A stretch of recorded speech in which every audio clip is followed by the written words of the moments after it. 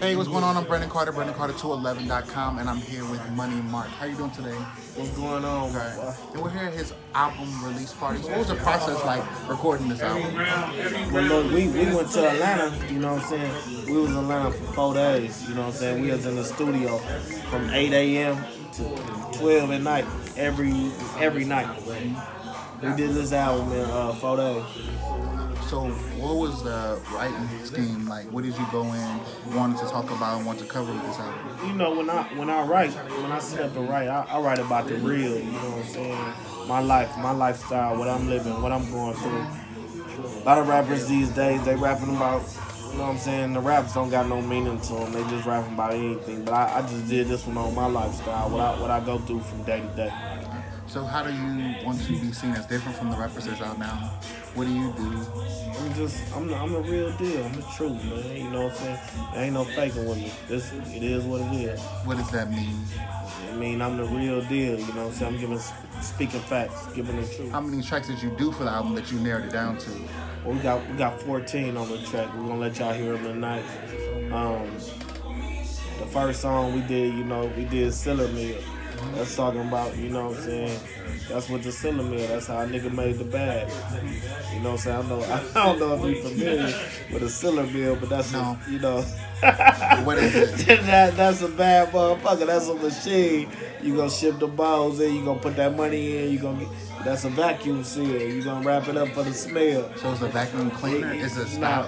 Nah. That's just something to stop the smell. Of what? Of any kind of. Oh, like a freezer bag. Yeah, it's gonna stop the smell of some shit. That's how you gonna get rich off of that right there. Okay, I don't understand, but okay.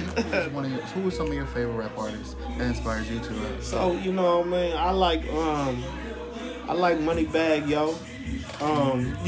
You want to go new or old? No, whoever inspires you. Tupac. Okay. Tupac off top. Tupac and Biggie. I fuck with Scarface. Okay. Who inspires you today?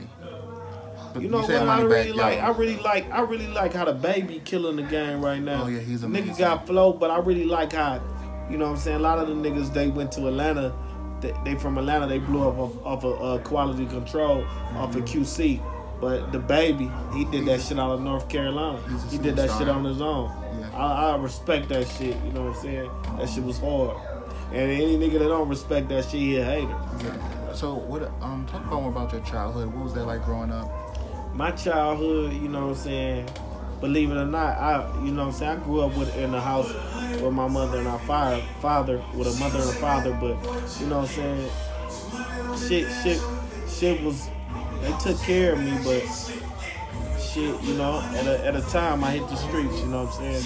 When I was about 13, and first of all, I was growing up by Bel Air. That's the project, on the 30th and Bel Air. So every nigga 13, 14, they was out selling dope, you know what I'm saying? At 14 years old? Selling dope at 14 years. Younger than that, it was niggas out there 12. I'm just telling you, I was 13 and 14. Right, you're right. You know what I'm saying? That's your truth. But I was boxing, you know what I'm saying? I started boxing when I was like 11 years old, you know what I'm saying? My father got me a boxing.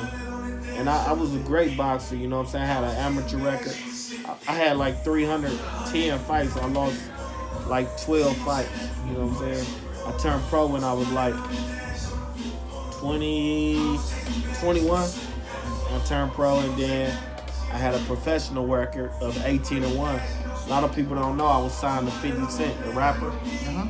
SMS Promotions. I had 3 fights with 50. I lost my last fight with him. You fought him? No. Oh. He was a promoter. Oh, okay. I was signed to 50 Cent. Man, the whole time I was boxing, I was always had 1 feet in the boxing game, and 1 feet in the streets, you know what I'm saying? Because I grew up in the hood, you know what I'm saying? So boxing did humble me a lot, it disciplined me a lot, but I made more money in the streets than I made in boxing. Right. So now you give your all to your music, and what do you want people to take away from this album when they hear it?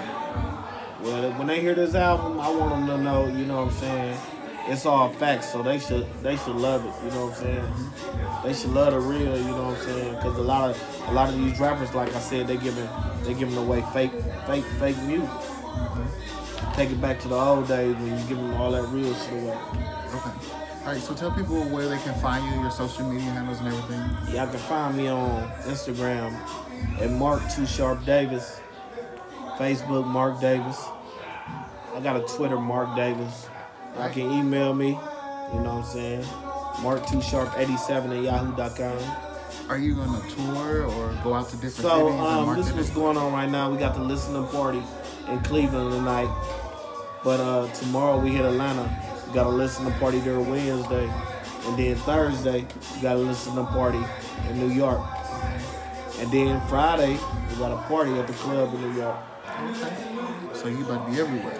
Yeah, we doing it big right now, baby. We trying to make it happen.